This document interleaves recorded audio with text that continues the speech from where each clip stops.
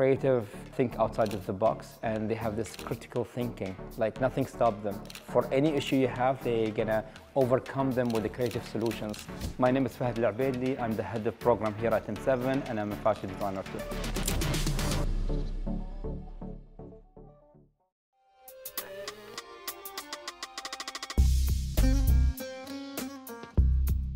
My passion for fashion started when I was really young. My mom didn't have a department store or shopping malls and stuff like that, so the only way for her to dress with the style that she sees in movies, and especially like Mexican shows. All of us were obsessed with Mexican shows back in time. I remember she was sitting and sketching very quickly every dress. She had her own tailoring machine at home, and she buy the fabric from the store, and then she make her own dresses. And I was really wondering, like, why she go through all this. And she told me making those dresses, it actually make her own identity, like as a woman. So for me, it was important to study fashion and really develop my skills from a technical point of view. So I had to go through the backstage of how the fashion industry behaves, from a fashion photography point of view, fashion weeks, working with an atelier as a pattern maker, really helped me to push myself and develop my professionalism. Establishing my brand FAO as the first menswear brand in Qatar was a challenge in 2014 because the ecosystem wasn't established. So everything I had to do, I have to do it by myself. And I did my first fashion show without even have a label or even a logo. And then I grew organically and turned it to FAO brand, which is my official menswear brand, established in 2019. The first collection was inspired by the National Museum patterns. So I used to take the patterns that's actually in the building, illustrate it and put it in the fabric. Because I wanted something like unique, something like when someone wears it, they can reflect with our landscape here and culture. Men were really positive, and they purchased my collection. M7 is a correspond to the need of the creative industry here. We noticed there's a lot of creative, they have an amazing ideas, but to turn those ideas to businesses, they had struggled in terms of putting their businesses in a business plan. So M7 basically become a creative business incubation to support those ideas and commercialize them. Under M7 umbrella, we have the cutting studio, which is the fashion manufactory to support designers in producing collection in a more cautious, responsible way.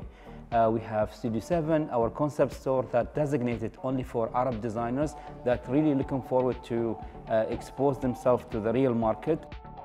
We have the learning space, which is actually designated only to support creative from pre-incubation. So they develop their soft skills, time management, critical thinking, and stuff like that.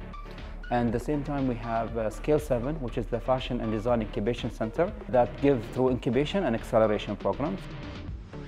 I'm the owner of Lova by Fatma brand. يكون عملي وبسيط بحيث انه يكون للاستخدام اليومي.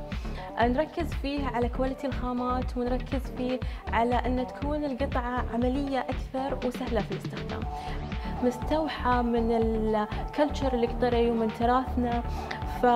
بالنسبة للخطط والمشاريع المستقبلية، طبعا نحرص على الانتشار والتواجد أكثر في السوق المحلي القطري، بالإضافة إلى ذلك نطمح إلى الوصول إلى السوق العالمي والمنافسة فيه بإذن الله. كنت أحس أن احنا محتاجين دعم من هذه الناحية، فكوني جزء من سكيل 7 الحمد لله حصلت الدعم من الناحية المادية وأيضا من ناحية التواجد والانتشار في السوق المحلي. The incubation, it's a 3-month program for businesses that have zero background in business to 2 years.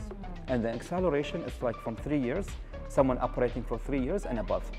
I've launched Dana Riyadh, which is a fashion brand that designs luxury street style for modern women. I have taken a couple of programs with Scale 7. And one of our main focus is to go virtual and be part of the 3D fashion world. The metaverse is a big thing now, and I have actually started to launch a 3D digital fashion brand. I do definitely feel that Scale 7 and the mentors at Scale 7 have inspired me to think of the digital side of fashion, because it's the future of fashion. Through Studio 7, we have around 41 brands that actually celebrate their creation. Then in Scale 7, there is around 32 businesses already supported, part of the incubation and acceleration program. M7 is not only a building, it's an ecosystem. So what we did is basically we created an environment that all those creatives can succeed. Now I'm applying literally every struggle, every failed story, every failed project that I did back in time. I take it and I turn it to an incubation system that I can support and give shortcut to designers that learn from my mistakes and try to avoid them.